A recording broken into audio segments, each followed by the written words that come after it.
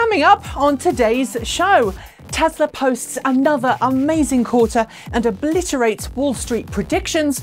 The Volkswagen ID3 gets a 5-star crash test rating from Euro NCAP, and the Hummer EV is revealed to the world. And there's some controversy over if it's actually real or just CGI. These stories and more coming next. Welcome back to another roundup into the world of cleaner, greener, safer and smarter vehicles. Thanks for joining me. We have 30 news stories to get through, plus one bonus story I really need your help with this week, so let's get on with it. This show is sponsored by the Electric Auto Association. Join them and help the switch from fossil fuels to electric today by going to electricauto.org. We start today with the pertinent figures from Tesla's third quarter earnings report, which was published after the close of trading on Wednesday. Continuing its seemingly unstoppable growth, Tesla set new production and delivery figures, with deliveries of nearly 139,600 vehicles and production figures of just over 145,000 vehicles. We'll deal with some of the other pieces of information from the shareholder call later in the show. But Tesla finished the quarter with an adjusted profit of 76 cents per share and a total revenue of $8.7 billion. That's far better than the 55 to 67 cents profit and $8.3 to $8.4 billion revenue expected by Wall Street. According to Tesla, it now has a real chance of making 500,000 cars this year, and I cannot doubt that from the figures we've seen. Volvo has been teasing the all-electric version of its XC40 electric crossover for some time, and this week it finally released US pricing for the same. With the internal combustion engine version of the XC40 already available in some markets, from $33,700 in the US, for example, the XC40 Recharge, to give it its proper name, will go on sale in the US next year, priced from $53,990 US. That's significantly more than the gasoline version, but it also offers significantly more power and performance. Interestingly, Volvo is going to make the XC40 Recharge available through a conventional ownership model, but also through an all-inclusive subscription plan that includes insurance, maintenance, roadside assistance, and wheel and tyre replacement. That, says Volvo, will cost from around $700 per month. Tesla has long been criticised for its decision to pre-sell its full self-driving package to customers years before the feature has actually been rolled out. But this week, those who had opted to buy their Tesla with self-driving packages enabled have every right to pat themselves on the back, thanks to the news that Tesla is about to increase the cost of its full self-driving package to an amazing $10,000. And that price rise, due on Monday, will apply to new cars or cars that are having an upgrade to FSD, even though they've already been purchased. Given how much time Tesla and Elon Musk has put into promoting full self-driving as being safer and more convenient for customers, the $10,000 price tag to activate feels like another barrier to self-driving ownership. I know many Tesla owners won't flinch about adding $10,000 to their car's price, but for others, especially those who've scrimped and saved to get behind the wheel of a Tesla, this is going to feel like a lot of money. The Volkswagen ID3 is now well into its second month of deliveries across Europe, and this week official crash test results for the same were posted online by Euro NCAP, the European-wide safety body responsible for testing the crash test worthiness of all brand new cars. Scoring 87% for adult occupant protection and 89% for child occupant protection, the ID3 managed to achieve a 71% for vulnerable road users and an 88% rating for its safety assist features. Compared to other vehicles in a similar segment, the test results are certainly in line with the competition, with the ID3 holding its own in every category and actually being near the top of the charts for child occupant safety. BMW celebrated making its 200 1,000th i3 electric car this week. Introduced in 2013, the i3 hasn't undergone any major physical design changes, at least when it comes to the exterior of the vehicle, but the drivetrain has received several upgrades over the years, as well as the battery pack, going from a 60 amp-hour battery pack at its launch through to a 120 amp-hour pack that is currently being offered. While the i3 sold pretty well in North America in its early days, it's fallen out of fashion in recent years. Meanwhile, in its home country of Germany, it's been the exact opposite, with the i3 selling terribly in its early days before experiencing a real surge in demand over the last couple of years, helped in part, I'm sure, by Germany's recent electric vehicle incentive programs. While the future of i3 is not 100% known yet, here is to another couple 100,000 examples. When a co-founder of a company steps down, it's frankly never good news, and in the world of automotive startups, it usually means there's something pretty bad coming. So when we heard that Daniel Kichert, co-founder and CEO of Byton, was stepping down this week, well, it only further cemented what we already suspected about the company. Byton's future is less than rosy. Earlier this year, Byton essentially shuttered all of its operations, having hit tough financial times, and all of the media team that we've met over the years have now left the company and found new positions elsewhere. Carsten Breitfeld, the other co-founder of Byton, left his position more than a year ago, and frankly, I can't see any universe in which we'll see Byton actually bring cars to market. Or for that matter, see me recover the hospital bills I was saddled with after I fell off a poorly constructed media riser at the Byton presser at CES this year. Oh well, that's life. After months of teasing, the GMC Hummer EV finally got its virtual online reveal this week, complete with virtual online media briefing the very next day, costing between $80,000 and $112,000 depending on which version we're talking about. The Hummer EV is billed by GMC as the world's first true supertruck. Powering it is the new Ultium battery pack GM is preparing for market launch. With the promised performance of the high-end Hummer EV Edition 1, which has 1,000 horsepower and a sprint time of less than 3 seconds, GMC says it's sold out of launch edition trucks in less than 10 minutes, and it now has a 2,000-strong waitlist as well. But while the truck and its off-roading capabilities impressed, what didn't was the admittance that there isn't a production intent vehicle yet, spawning headlines about the truck being just CGI. However, it is important to note that while there are physical trucks in existence, like many automakers revealing new cars, it's not functional yet. GMC has just under a year to finish tweaking and actually make it into a production vehicle. Tesla has officially begun pushing full self-driving capabilities via over-the-air software update to select Tesla customers enrolled in its beta software test program. I don't have any video to share with you of this beta test full self-driving functionality because, well, Tesla doesn't have any video to share and I haven't been able to get any. But of the videos I've seen online thus far, the software does seem to handle a variety of in-town situations.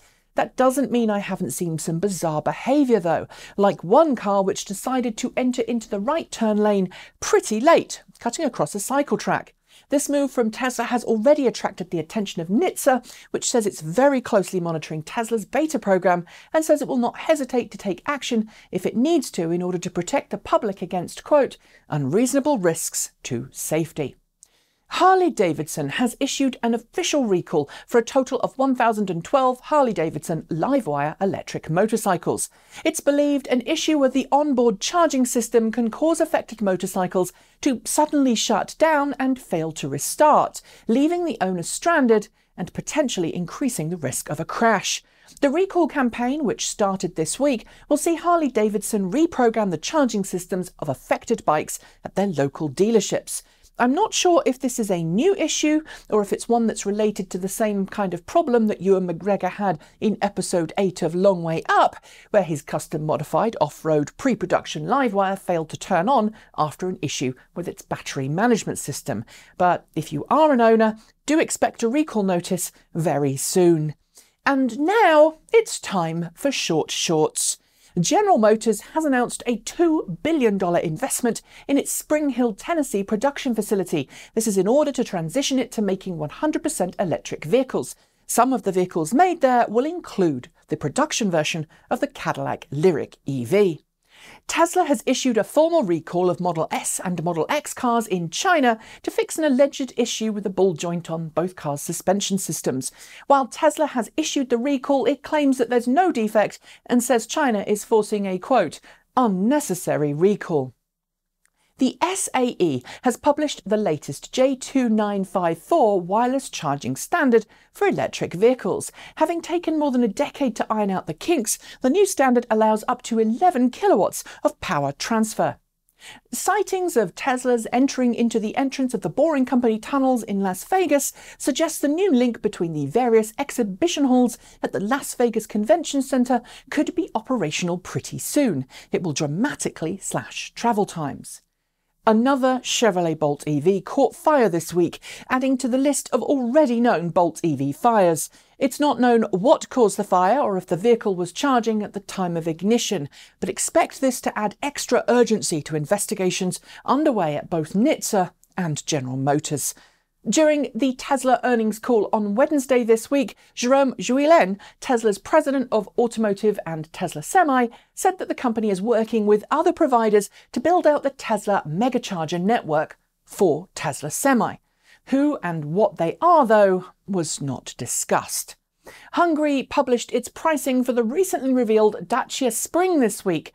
While the car will retail from the equivalent of $20,000, incentives in Hungary will reduce the effective price to just over $12,000. A Tesla service bulletin obtained by Electrek this week shows that Tesla is well aware of the design flaw of Model 3. That means that the rear bumper can fall off due to water being scooped up inside the hollow structure. It's said to affect all Model 3s built before May last year. Karma Automotive has announced that its all-electric version of the Revero sedan, the Karma GSE6, will retail from $80,000 when it enters into production. It's due to hit the market next year, but frankly, I've seen nothing of the car to date. Welsh automaker Rivian has announced that it intends to begin production of its super lightweight Rasa hydrogen fuel cell electric car in 2023.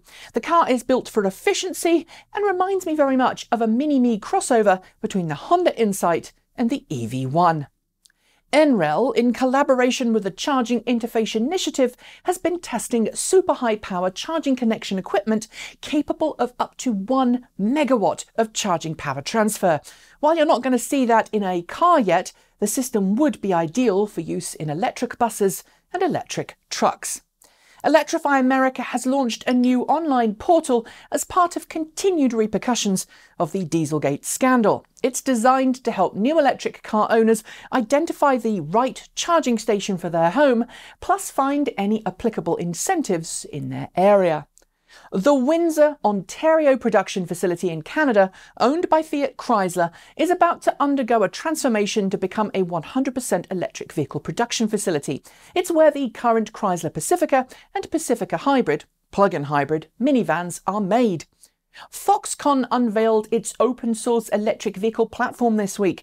Called the MIH platform, the goal of Foxconn's platform is to make it easier for automakers to bring electric cars to market, as well as make it easier for developers to build software for them. Right now, though, there's little to see of either. Fiat has officially priced the all-new all-electric Fiat 500 for sale in Italy. After incentives, the pint-sized car will retail from just €19,900, or around $23,500 equivalent. General Motors withdrew its petition from NHTSA to allow its autonomous vehicle arm Cruise to test autonomous Chevrolet Bolt EVs with no steering wheel or pedals this week. Instead, it applied for permission to test a brand new vehicle with no controls, most likely the Cruise Origin. Tesla has quietly changed the warranty terms on its used Model S and Model X cars. Basically, it appears to have gotten rid of the used vehicle extended limited warranty option, which was good for 2 years or 100,000 miles. But lower warranties for used cars still exist. LG Chem has announced that it will triple its battery production capabilities in the coming months in order to ensure it can meet demand for automotive batteries. The company says it's also developing a new battery cell, which from the specs does sound very similar to Tesla's recently announced 4680 cells. Staying with batteries for a moment, SK Innovation, or SKI for short, has unveiled a new battery cell that it says could offer up to 500 miles of range on a single trip, only from 2 very quick 10-minute rapid charging sessions. It hasn't detailed what the battery chemistry being used is. And those are your shorts. There will be more next week. We often cover high-end, super expensive electric motorcycles on this channel, but there's also a really big market out there for motorcycles that are less about speed and more about utility, which is where New Zealand-based Ubico comes in. It's been producing off-road capable two-wheel drive motorcycles for a number of years, and it's just unveiled its new 2021 model year lineup.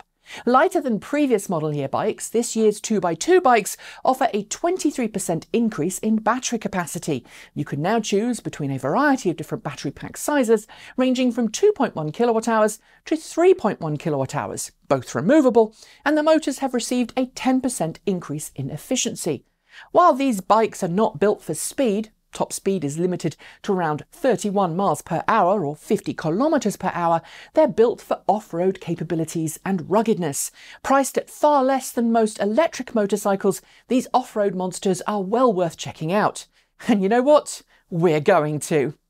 And finally, the last of the original Tesla Roadsters rolled off the production line more than 8 years ago. Tesla has, for the most part though, continued to service cars of customers who've been willing to pay Tesla to keep those cars on the road. And while in recent years there have been a number of specialist non-Tesla garages formed by previously Tesla engineers popping up around the world that are as knowledgeable and more affordable to use than Tesla's service, parts are becoming an issue, especially as only 2,600 were originally made. Traditionally, independent garages have been far more keen to repair existing broken electronic components. Tesla's just been replacing them with new parts. But this week we learned that Tesla has been quietly buying up remaining functional Tesla Roadsters as they go up for sale on the used car market, paying a premium for them and then gutting them for parts to keep other cars on the road. It's a very cannibalistic approach, but it could result in fewer original Roadsters surviving. And while this practice is fairly common for older classic cars, it seems too soon to see this happen to the Tesla Roadster. What say you? And on that note, we are almost done for today. I say almost, because I want to ask you for your support on a little issue we have here at Transport Evolved. For those who don't know Erin, our amazing animator, camera person, and first full-time employee at Transport Evolved, she woke up to a surprise this week when she discovered her car, Rutherford, had been stolen from outside her house. Erin's been saving up to buy a plug-in car to replace her old Honda, but she's also been super keen to be financially prudent and not go into a huge amount of debt in her mid-20s. So she's been holding out and saving the pennies. But now her car has been stolen and, as we discovered on Friday, wrecked after someone joyrode in it. So she's now without a car, and the search for a new ride has been pushed up by quite a lot. She set up a crowdfunding campaign, which I'll link below, to help cover some of the losses and bridge the gap between her savings and what she actually needs to buy an affordable used plug-in car. So if you're interested in helping her out, please do. And yes, I'll be putting in some of my own money as well. Before I go, I want to thank the Electric Auto Association for sponsoring today's show. They have been advocating for electric vehicles since 1967, and they firmly believe that our future depends on us making the switch to clean, green electric cars today. You can find out how to join, how to become a local EV educator, find local monthly meetups to attend, or find another person to talk about making your own switch to electric with by going to electricauto.org. I would love it if you would like, comment and subscribe to this channel if you haven't already. And if you feel able, please consider supporting us using the links below, as well as finding links to our Discord chat room and our brand new, ready for the holidays, swag store. I'll be back next week, but in the meantime, please keep yourself and your loved ones safe. And yes, please do continue to wear a mask, keep your hands clean, and if you're in the US, don't forget to vote. Keep evolving!